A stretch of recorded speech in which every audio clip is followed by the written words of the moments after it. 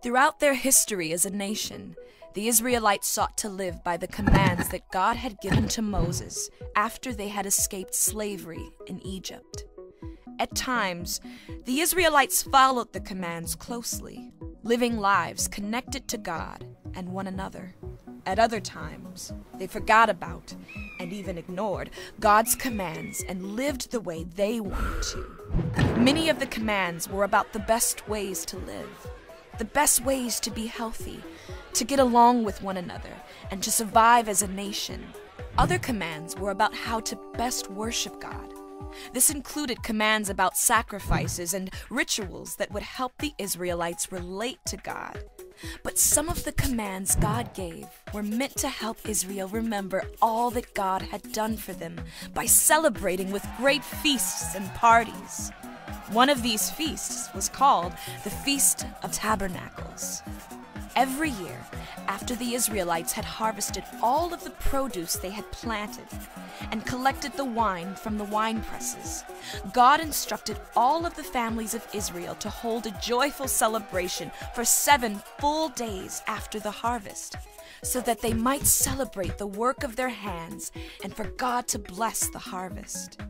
This wasn't the only festival God commanded the Israelites to celebrate. At other times throughout the year, God told the Israelites to gather and celebrate and be joyful for all that God was doing, and to remember what God had done in their history. Each time they gathered, everyone was expected to bring something to contribute to the feast. Depending on how much they had been blessed with in their harvest, the Israelites would bring gifts to the festival so that everyone, even those who had no money and no families of their own, could experience the joy of celebrating God's goodness together.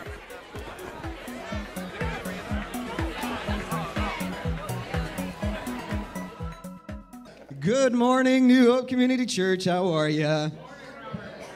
I am fired up this morning after that song. Are you?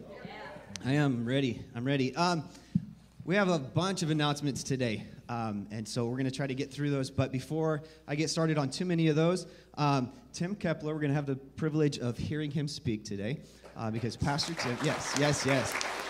Pastor Tim is in Africa with some more of our folks from New Hope. We'll talk about that a little more in a minute. But first, I'd like to invite Nick Delgado, our new associate pastor for young adults. He's going to speak with you about what he's getting started. Amen. First, I want to say thank you so much for having the faith to allow me to come and be part of your church family on the staff. And I promise you, I'm going to give you everything I have as well as my family. And it's going to be a privilege to serve with you until the Lord comes back. That's my goal. So, hey, real quick, I just wanted to share with you, again, my role here is to pastor to the young marrieds and the young families for now. And so if you have any interest or you want to know more about what my vision and what I see the Lord doing for that ministry and that group of folks here at New Hope, just indicate it. Pastor Robert's going to give you the invite to fill out your communication card later. Just indicate, I just need your contact information, your name and a contact number or email, and just put the initials YM for young married or YF for young families. And then I'm just going to be in the weeks ahead putting some information together. I want to conduct and put together a lead team with some folks that are interested in helping me part of a leadership group. And one of my goals is, and maybe in the spring or maybe in the fall, put together a retreat and some other things. So stay tuned, and I'll keep you informed. But if you would indicate that on the card in the weeks ahead, as well as this morning, I'll get in contact with you. Thanks again. All right, thank you, Nick. He's really hitting the ground running on this. We've had some time to share together, and I appreciate him already and his heart for God. And I'm really excited about what he's going to be doing with these young adults. I don't know if I quite fit in there, but maybe I'll sneak in once in a while just to say hello. Okay, other things going on. First off, somebody in the last service lost a cell phone. So if you know who that is, let them know that I have it. And if they can tell me what it looks like, then it will be a small fee to get it back to them. I have a hand right here. Is it yours? Or you just want it to be? Yeah, okay. Is it really? Yeah. Okay, all right, sweet. Yes, sir, yes, sir. All right, what else is going on here? Let's jump down to, I'll talk about those visitor cards.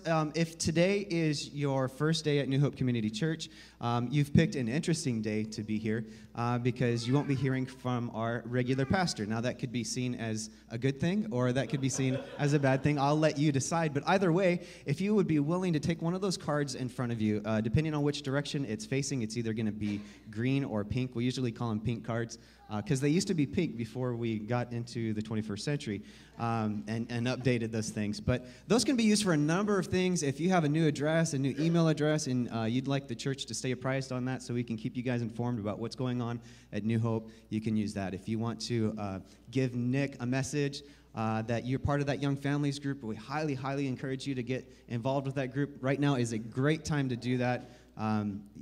Striking while the iron's hot, and it might be a little more difficult for you if you're timid, like I can be sometimes, in joining a group that's already established. But if you get in right on the forefront, it's a great time to do that. Also, if you've never been here before and you'd be willing to fill that out, we'd love to know that you're here and this was your first time here. What we would really like to do is buy you a cup of coffee and find out a little more about who you are, but we're not going to make you do that because church folk can be kind of intimidating sometimes. But instead, if you're willing to do that, we will just start out by sending you stuff through the snail mail, if you will. We're not going to email you. We're not going to beat on your door. We're not going to bother you on the phone.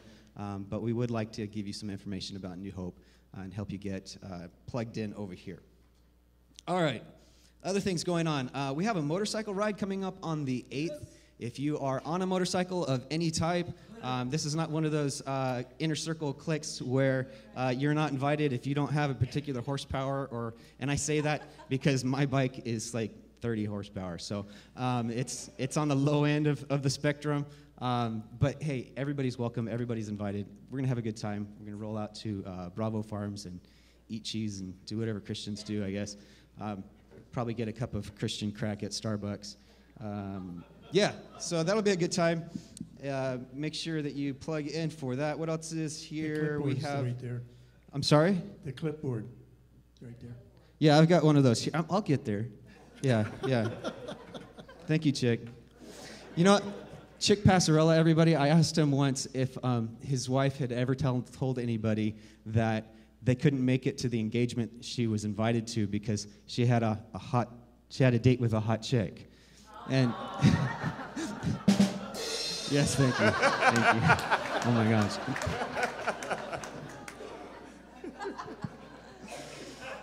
Oh, yes, I am cheesy. Thank you. I'll be here all night. By the way, do you know how God keeps the ocean clean? Tide. Thank you. A little late on that one. Ay. Mexico meeting after church today. It's 12:15 right here in the bridge, just right after church. It's not an official meeting, but if you have any interest in going on a short-term mission trip, it is a youth-oriented, excuse me, my mouth is getting dry. Talk too much. It is a youth-oriented trip, but we encourage everybody to go. Okay, we want anybody who has interest in short-term missions. We do believe that if you have not been on a short-term mission trip before, once you have, your eyes will be opened in a lot of ways in the area of what missions look like, not because short-term missions are a parallel, but they do help us see some of what missionaries have to go through. And it really has inspired me personally, not only in watching youth's lights turn on for Jesus, but also personally as a way of understanding missions better and turning my heart towards giving and understanding when they're speaking to us. So anyway, highly encourage you to do that. If you have any questions, by coming to this meeting, you're not saying that you are going to Mexico, just that you want to know more about it, either for yourself, for your kids, for your grandkids, etc. Women's road trip coming up. I'm told that it's a highly spiritual trip. That's what Tim says, yeah. They're going to be going to Gilroy, is it? And looking for Jesus at the shopping mall. I'm sure they will find him. Also on this pink slip. Today is the last chance to get your tickets for that. What are the tickets? Get them into the casino or? Oh, on the bus. Oh, that'll be fun. You guys are going to take a bus. Okay, so get your tickets outside today. It's the last day to do that. Also, I want to remind you about small groups, as we always do around here. New Hope Community Church has been a big supporter of small groups now. We're finding that God touches people through each other in a lot of ways that he can't do from behind a pulpit, you understand. We reach into each other's lives, and that can be a little awkward at first because Christians get deep really fast. But I promise you, it'll be worth your time. You'll develop friends, lifelong friends, and the type that I always say that friends are the people who show up on moving day. Do you hear that? Yeah. I always know who my friends are when I have to move. But those are the types that you will meet in these small groups. So talk with Corey Gallardo, James Gallardo, Teddy Miller, or Christy Miller regarding that if you're not already plugged in to a small group. Also, you can fill that out on one of those pink/green cards. All right, I want to talk about Tim a little bit and the folks. There's 8 folks from New Hope that have traveled to Africa. They left Friday. As I'm told, they've been on a couple of planes, and they should be landing today at some point, getting on a long, dusty bus ride loaded with luggage and chickens and such like that. So that should be interesting. Look forward to pictures from them via Facebook and things like that. But be remembering to pray for them. They're with the 1040I initiative. They are in Darapo, which is a city in Ivory Coast, with 40 other volunteers, doctors, nurses, construction workers, teachers. They'll be ministering to over 200 children through Vacation Bible School. They're building a dormitory that should be completed and furnished with beds. They have quilts that were brought from New Hope, women here that have sewed those things together. There's over 30 of them. They're anticipating over 100 surgeries performed, and nearly 1,000 patients will be seen for health purposes. A lot of those are vaccinations that, here they cost like 98 cents, and still that's too much for the budget of a lot of people in Africa. And so it's a great work that they're doing, and we need to be remembering to pray for them, for those who will be ministered by them, that not only will their health be restored, but their health to Jesus and their spirit would be restored as well. Amen? There is in the bulletin, your first page of the bulletin, that's more than just pictures, if you didn't know. So inside here, there's a prayer list. If you're just wondering, what can I be praying for the folks in Africa, there's a list of things that, because they do covet your prayers. Okay, well, at that time, or this time, I'd like to invite our ushers to come forward. I assume that we have some, as we prepare to pray and receive our morning tithes and offering. Yes, ma'am. Homeless outreach at 12:30 today. If you are interested in Mexico then, and you also want to go to the homeless outreach, please go to the homeless outreach, and I can make a coffee appointment with you later, get you connected for Mexico. Yes? Hey, Robert? Yeah. Just a little note on the trip to Gilroy. Hey, guys, $25 for a ticket for your wife, and you got peace and quiet.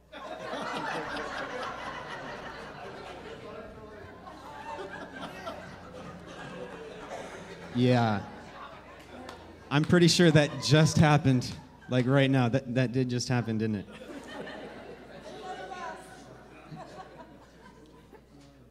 Okay. All right, will you bow your heads with me as we pray? Father, today's interesting for me. It's different. And I sense a certain energy in the air, maybe just because I'm out of my comfort zone. But Lord, I find that in times like these where I am out of my comfort zone, or Lord, as you put me through trials, as you have my brothers and sisters all here together in your name, that those are the times where, Jesus, you touch our hearts and you inspire courage and change. That, Lord, you promote love. And it always comes from you, but it isn't always easy. I thank you in advance, God, for what you're going to do in our hearts this morning. I thank you, God, that as we call upon your name, even right now, Jesus, that you hear us. Not because of who we are, but because of who you are, God. I know that I'll never be good enough. But in your grace, you've told me that I already am, that we are together. And Jesus, as we sing to you, I pray that you would hear the melody of our hearts, and that you would be lifted up and glorified. That Jesus, our worship to you this morning, as we sing and as we listen, would be a pleasing aroma to you. Jesus, I pray for those in need, those who are here today and those who are not, for those needs that we know, Jesus, and those that only you know. I pray for those that are facing cancer, that, Lord, are in financial struggles, that, Lord, sit this morning with their marriage in jeopardy.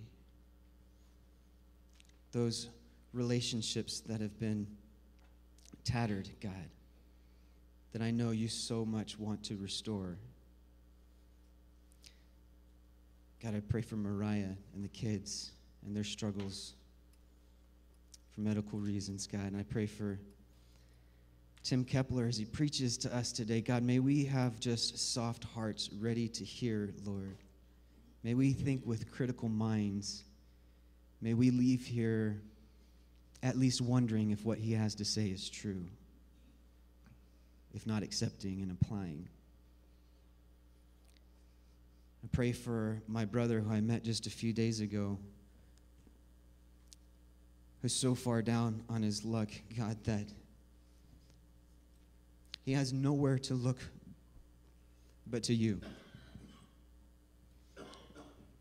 And I pray, Jesus, by your grace, you would restore his hope, that he would find a new hope, God, not here, not through me or any one of us, God, but through you, because of you, and that he would look to you from this day forward,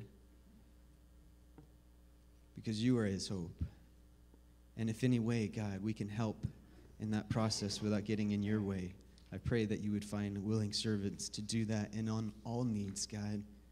The need of those who are sitting next to us, I pray that you would warm our hearts, that we would hear their silent cries for help, and that, Jesus, we would love on them. I pray for the tithes and the money that we're about to receive, Lord. May it be used for your glory, and may it be used above reproach. We love you, Jesus. We say it in your name. Amen. Am I doing it right, Milo? Check, check, check. Is it on? Check 1, 2, 2, 2, 2, 2, 2, 2, 2, 2, 2, 2, 2, 2. All right. I am really happy and blessed to be here with you this morning. Pastor Tim asked me if I would come and share the word, and I'm like, I don't know if I can live up to you, Pastor, but I'll do my best. I really respect and honor Pastor Tim. I've had a little bit of time to spend some time with him. He took me fishing, myself, his dad, and him, and we went out to the lake, and we spent the day on the lake fishing for trout, and I had just a great, great time, even though he caught more fish than I did. I still respect him and thank him for sharing and spending that time with me. We're going to spend a little bit of time in the Word this morning, and the theme of the message this morning is on joy. How many of us would like more joy in our life? I know that's me. I'd like to have more joy in my life. But you know, the enemy is always ripping and tearing away at our joy and at our peace in order to rob us of our joy and steal us of our joy.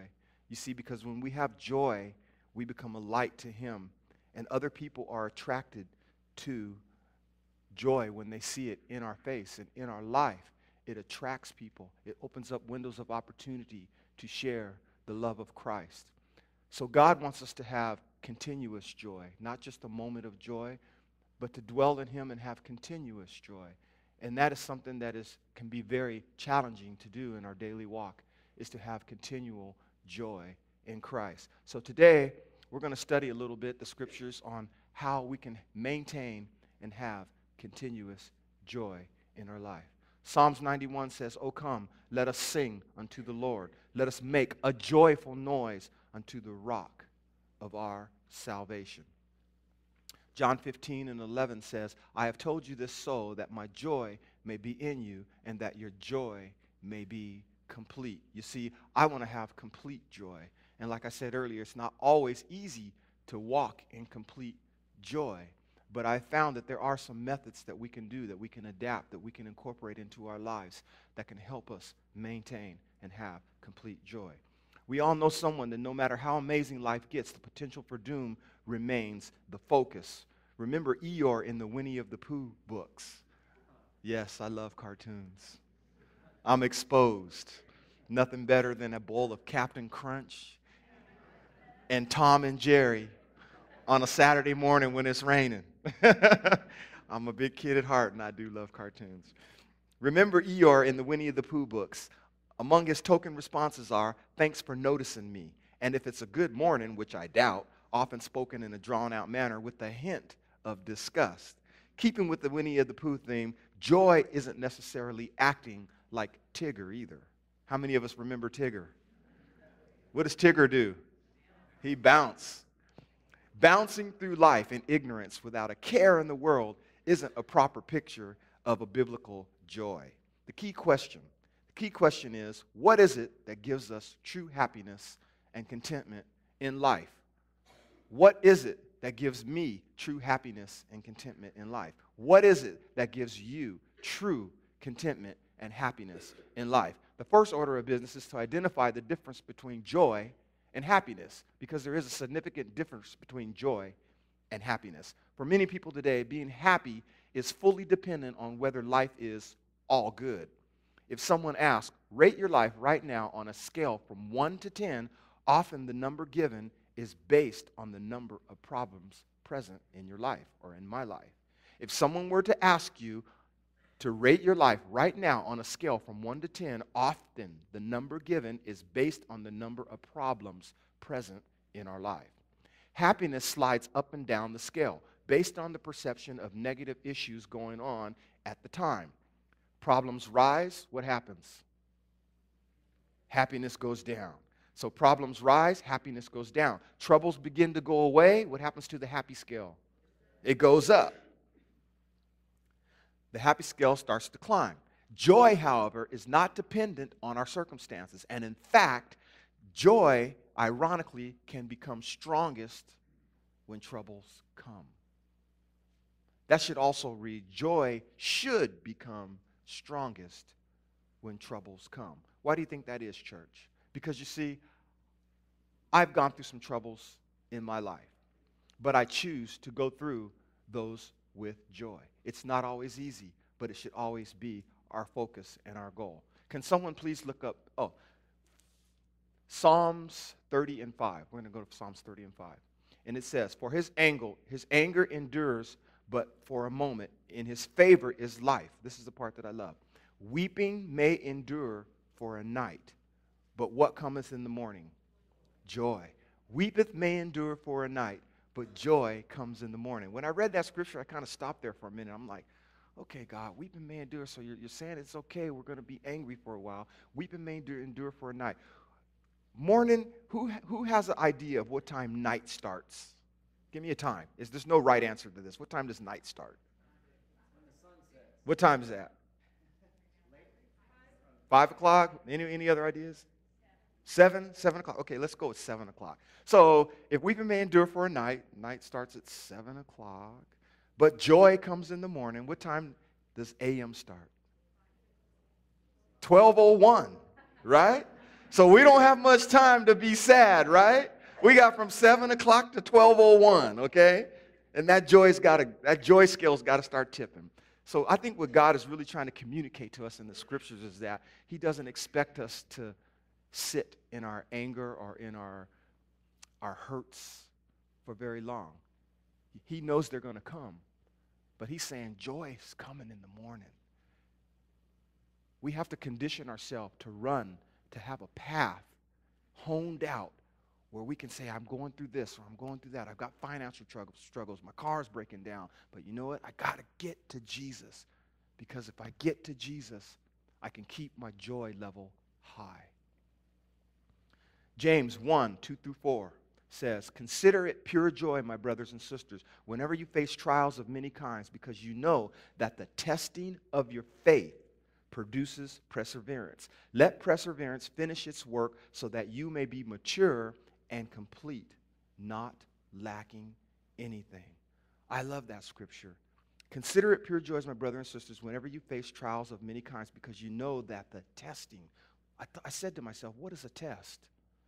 Well, when you're in school, you have a test. Teacher gives you a test. You hope you get a good grade on the test so that you can pass the class, so that you can graduate, you can get a good job, you can make money, you can take care of yourself, you can take care of your family, and that all your needs will be met so you're not lacking anything. Well, what is God really saying to us here? He's saying that when we go through those trials, that it's a test, and that He wants us to pass the test so that we can mature in our faith, we can mature in our growth. The psalmist reminds us of the reality of joy that comes when we rest in God's presence. "You make known to me the path of life. You will fill me with joy in your presence, with eternal pleasures at your right hand." The key idea here is, despite my circumstances, I feel inner contentment and understand my purpose in life. Joy has more to do with remaining in the presence of Jesus than with avoiding problems and struggles in our lives. Going back to John 15, we know that joy is always available to us when we remain in Christ. I want to tell a story of a good friend of mine. He's a pastor. He likes to live way out where kind of like Star Trek, where no man has voyaged before. He lives in the middle of nowhere, but he likes it like that. He likes the solitude. He lives at the base of a mountain. He likes to go up to the mountain. He likes to pray. He likes to be alone. He likes to spend time with God. And he's got this big, immaculate lawn. It's so big, he has to cut it with a tractor. Will you help me with this, Mila? It's kind of bothering me a little bit here. Take it off. It got stretched. Oh, okay. There you go. There we go. Oh, that's awesome. So he has this big lawn that's very well manicured, very well groomed, and he's got a tractor that he rides on this lawn. And what I'm trying to say is he knows every inch of his lawn. Okay? So he also has this big balcony where he likes to sit out and he likes to read and commune with God and study and everything. And one day it had rained and he went out and he's sitting out on his lawn and he's reading, and he noticed that there was this ravine in his lawn that went from the house all the way out to the fence, and it was full of water. And he thought, oh, that's strange. I don't remember that being there before. He never noticed it because it hadn't really rained much. So he kind of forgot about it. And then one day he was out reading on his balcony, and he's got 3 big dogs. And he noticed his dogs, whenever someone would come up the driveway, because there's a couple other houses up there, the dogs would start out on that path, and they would run from the house all the way to the fence. And he started to notice over time that every single time the dogs did it, they ran on the same path. So he started to think, that's where that ravine came from. And he came up with this. He said, you know, Tim, I've learned something from those dogs of mine. Because you see, if we as people would start out on a path every time we have troubles or storms in our life, and we would learn, condition ourselves to stay on the same path, that same rut, that same ravine. And he said, you know what? Just like the rain filled up that ditch with water, God wants to fill it up with water so that every time we run to Him through that, we get cleansed and we get washed. And I thought, wow, that's really awesome. Just like those dogs, you guys, if we have to run to Jesus. We have to condition ourselves that when those problems come in our lives, no matter what they might be, that our first thought is run to Jesus. You remember that commercial? There was, I could have had a V8. Well, that's me. That's me, because there's been so many times where I've gone through things and it's been a day, a week, a month, and it's like, Jesus. You know? So we gotta condition ourselves to automatically think, I gotta run to God.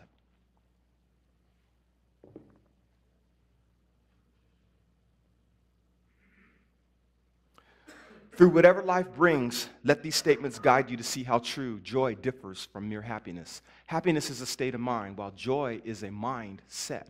Happiness comes and goes, while joy can be constant. Happiness is dependent, while joy is independent. Happiness is conditional, while joy is unconditional. The Apostle Paul had learned the secret to joy found in Jesus. I am not saying this because I am in need, for I have learned to be content, whether the circumstances I know what it is to be in need. I know what it is to have plenty. I have learned the secret of being content in any and every situation. Whether well-fed or hungry, whether living in plenty or want, I can do all things through him who gives me strength. James drives home the definition of joy in the kingdom of God as having nothing to do with eliminating negative outward circumstances, but rather with embracing them as opportunities to strengthen faith and gain resolve. Consider it pure joy, my brothers and sisters, whenever you face trials of many kinds, because you know that the testing of your faith produces perseverance. Let perseverance finish its work so that you may be mature and complete, not lacking anything. Note the end result of choosing eternal joy, being mature and complete in Christ. Joy becomes the fuel for the believer to carry on this road to maturity. Only Jesus can make our lives flourish in the midst of trouble. Joy is strengthened when life is challenging. Joy is strengthened when life is challenging. You see, I've gone through some challenging things in my life, and I'd like to share a story of some things that I went through in my life. My wife had a dream of always having horse property.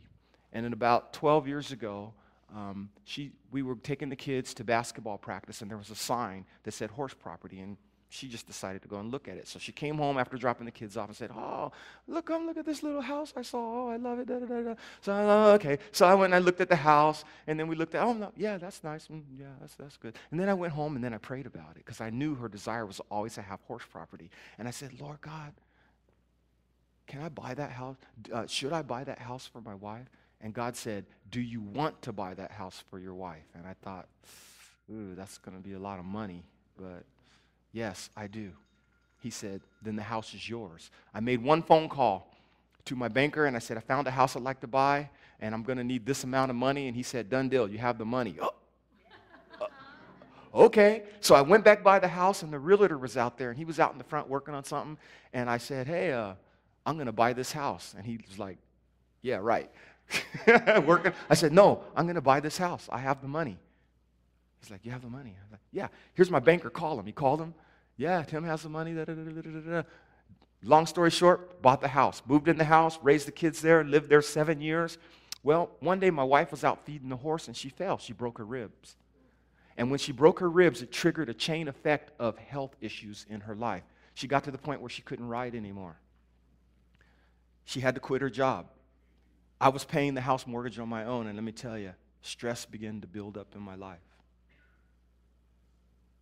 And I want to tell you, that was the most painful things that I had ever gone through, because this was my home. This was where I raised my kids. This is where my family lived.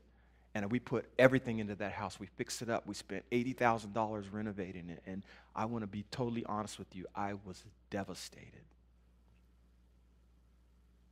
I wish I knew then what I knew now, how to run to God immediately. And the stress began to build up on me and build up on me. But then I can run to Jesus. I finally did come to that place. Even though it took me a while, I got there.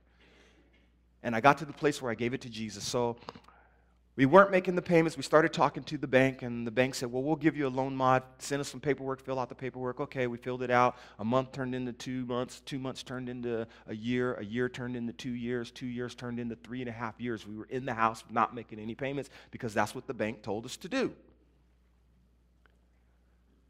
Well, finally, My wife decided one morning that she just didn't want to live there anymore because, you see, it was kind of an equestrian area, and there was a lot of dogs that lived there, and the dogs were barking and bothering her, and she just like, I don't want to live here anymore. So we're like, oh, okay. So we called the realtor, talked to the realtor. The realtor said, well, you haven't made payments in a while, and banks aren't usually giving short sales. They rather just foreclose and move on, da-da-da-da-da. We said, well, put the house on the market anyway. Put the house on the market. A month later, we had an offer. They sent the offer to the bank. The bank accepted it. Boom, the house was gone. Sold the house. We lived there 3 years, no payments. Our credit wasn't damaged. We got out of the house, okay? Now, I want to share another story with you about a friend of mine named Dave. I've known Dave for 20 years. He's a plumber. I own rental property. Dave always came and he always fixed up our rental property. Good friend of mine. Good friend. And even though I moved to Yorba Linda and he moved to Silverado Canyon, we still stayed in contact with each other. He worked on my properties and we'd fellowship from time to time. Last time I saw him was about a year ago. He came and he did some work for me. And then I didn't hear from him for about 6 or 7 months. And I was on tour in Japan and I was checking my voicemails. And then I was checking my voicemails, and then I got to a phone call and it was his wife. And his wife said, Tim, I have some bad news. Dave committed suicide. And my heart just about dropped out of my chest. I couldn't believe it. And I said, well, Ann, what happened? She said, well, Dave walked in and quit his job one day, and he tried to make it on his own. He thought he could make it on his own because, see, Dave is a master plumber. And she said he stayed afloat for a while, but then he got behind on the house payments. And he went a whole year without paying any house notes. You see, I didn't know this.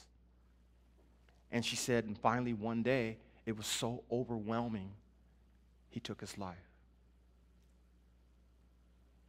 And I thought, what a tragedy. Now, I'm telling you this story because I went through the same thing that Dave went through. But the difference was I had Jesus to run to. And see, and that's why God wants to give us joy. He wants to give us joy in our heart. Because when we have joy in our heart, we become a light for Jesus. And people see the light in us. And God can use us to win others to Christ. Many times I tried to minister to Dave, but Dave kind of had his own idea and precepts and concepts about what God was about. But the difference for me, even though I was so hurt over that situation in my life, was I had that rut, I had that vein, I had that place, I had God to run to give me that peace when I was going through that storm in my life. And finally, there is a source of deep joy available from an intimate place of serving Jesus. Take a look at this teaching in Mark 15, 3-7. Then Jesus told this parable. Suppose one of you has 100 sheep and loses one of them. Doesn't he leave the 99 in the open country and go after the lost sheep until he finds it? And when he finds it, he joyfully puts it on his shoulder and goes home. Then he calls his friends and neighbors together and says, rejoice with me, I have found my lost sheep. I tell you that in the same way that there will be more rejoicing in heaven over one sinner who repents than over 99 righteous people who do not need to repent. Joy comes when the lost are found, when we join Jesus in his work by sharing and seeing people come to him. We can be a part of the heavenly celebration right here and right now. Key application. What difference does it make in the way I live? What difference does it make in the way I live? The joy of Christ will replace or reduce our stress. When I sing worship to God, it gives me joy. Psalms 95:1. Oh, come, let us sing to the Lord. Let us make a joyful noise to the rock of our salvation. Joy becomes a filter through which we view life. We're not talking about rose-colored glasses, but about actually having brand new eyes. Joy can change our perspective and our perception of negative circumstances. We aren't simply in denial, sticking our head in the sand, but rather we choose to rise above the circumstances and adopt an eternal mindset. Stress can come from many different factors today. We can worry and fret because we feel we're not in control. Joy is an ongoing reminder that God is in control, that he is in charge of the outcome. Joy comes from trusting the controller of all things. The joy of Christ will become contagious through us. As stated earlier, who doesn't want to hang out with a joyful person? Joy lifts others up, just as despair brings them down. If you choose joy on a regular basis, you will not only be a far more approachable and relatable person, but your attitude will rub off on others and make a big impact on all the environments that you are in. I want to tell you a story about Christmas. You see, I love Christmas. It's one of my favorite times of year. And one of my favorite things to do is to go get Christmas trees. And I've always gone with my boys and got Christmas trees and let them joust over which tree we're going to get. But you see, I personally have a set routine that I do every Christmas. Every Christmas that I can remember, I do the same thing. I'm happy, first of all. I'm joyful. I go to the Christmas tree lot, and the first thing I do is I go look at the noble trees. You all know what the noble trees are? Those are the beautiful, expensive trees, right? That's every year I do the same thing. I go look at the noble trees. I ask the guy how I find the most beautiful one that I'd like to get, and I ask him how much it is, and then I say, "Where's the Doug firs?" Because the price this year was like $160 for the tree I wanted. But every year I do the same thing. I go look at the Doug firs, get the price, and then the nobles, and then I go look at the Doug firs. So after he told me the price, I go, "Okay, where are the Doug firs?" And he goes, "They're right over there, but I have another customer, so I'll be right back to you." He was very nice to me. So I made my way over like I always do. I'm looking at the Doug firs. I'm like, okay, this one is nice. I guess I'll get this one. And all of a sudden, I stop and I look down, and I'm in like 4 inches of mud, and I have my brand new workout shoes on, my brand new tennis shoes. So I'm like, oh, man. Well, I always keep a pair spare of old tennis shoes in my truck, always. So I'm like, okay, I'm going to go change my shoes. And when I leave that lot, I was going to buy a tree, okay? It wasn't going to be a noble. It was going to be a Doug fir, but I was going to buy a tree. I was just going to go to my car and change my shoes. But I'm happy the whole time. Da-da-da-da, deck the halls. So I'm walking back, and this guy's sitting on the truck, and he goes, "Hey, brother." He's like, "Man, where are you going without a tree?" And I look at my shoes, and I'm just going to change my shoes. I was going to go buy a tree. He's like, "Man, where are you going without a tree?" And I'm like, and before I could say anything, he goes, "Man, go get any tree on that lot for $49. And I'm like, okay. I go to the car. I put on my old shoes. I went right back in the mud. And which side do you think I went on? The noble side, right? I got the biggest tree I could fit in my house, like a $200 probably tree for $49.99. Okay? But you see, when you have God's joy in your heart, people will be nice to you for no reason. Even if they don't want to be nice to you, they will be nice to you. They will give you things. They will do nice things for you. But see, it's a countenance on our face. And I mean, I just had Christmas, Jesus, joy, just dripping all over, man. And I could tell you lots of stories like that happen. So anyway, I get home with this tree, right? And I get it out of the truck. I mean, it's big. I get it. We have double doors that open up. So I just had one side, because usually I can get a tree that I get through one side. This door was not going through. I had to open up both sides. And I barely got it to squeak through the door. And my wife comes and her eyes go, bing! You bought that tree? Because she knows every year I look at those trees and I never buy. You got that tree this year? And I go, yeah, let me tell you, I got it. And I told her the story, and she was like, she set the tree up early and she took it down late. Okay? She sent it out Facebook. This is the best tree we've ever had. So, you know, the joy of the Lord, when it's on our face, when it's in our life, when it's our countenance on our face, just good things happen. People want to be around people that are joyful, and God will give you favor when you have His joy on your face. Amen? The joy of Christ will draw others to you. An old saying says, you can catch more with flies than what? No, you can catch more flies with honey than what? Vinegar. All right. Another one often heard in sports is, attitude is everything in sports setting. Attitude is everything. Person exuding a joy and vigor about life is going to raise the question, what makes him or her so different? When those around you can look at us and see that we choose to express joy no matter whether life is good or bad at the moment, Therein lies the strongest testimony we can offer without words. Notice the path we have taken here, from an inward focus of ending personal stress to an internal transformation to an outward attraction of people to Christ. As joy grows in the heart and mind of the believer, it infiltrates the soul and then moves outward to impact others, loving God and loving neighbor. You probably heard the word countenance before. It describes not only the look on your face, but also the look of your face. The last entry of George Orwell's notebook read, at 50, everyone has the face he deserves.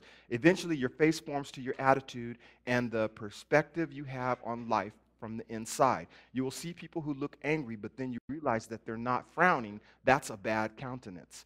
But have you seen a bride on her wedding day or a mother seeing her newborn child for the first time? Usually a radiant countenance. How can you tell that someone good or bad how can you tell something good or bad has happened to someone you're close to? Even before they say a word, the countenance as a Christian, even before they say a word. The countenance as a Christian matures in the virtue of joy. The countenance becomes a gauge of growth. In one of the Methodist Episcopal Church Missionary Society's yearly journals, the story appeared. A Hindu trader in India asked Pima, a native Christian, "What do you put on the face to make it shine so?" Pima answered, "I don't put anything on my face." And he said, "Yes, you do," said the trader. "All you Christians do. I have seen it in Anga and in the Ahmedabad and in the Surat and in Bombay." Pima laughed and said, "I'll tell you what it is that makes my face shine. It's happiness in my heart. Jesus gives me joy." We all have good and bad days. We will all experience life's ups and downs. John 16:33 says, "I have told you these things so that in me you may have peace in the world. You will have trouble, but take heart. I have overcome the world." Has life robbed you of your joy? We are all growing in this virtue. What does your face reflect to others? What does your attitude communicate about your faith? Happiness will be all too fleeting, but the joy of Jesus is available to your soul right now. When trials arise, lean on him and you will find joy.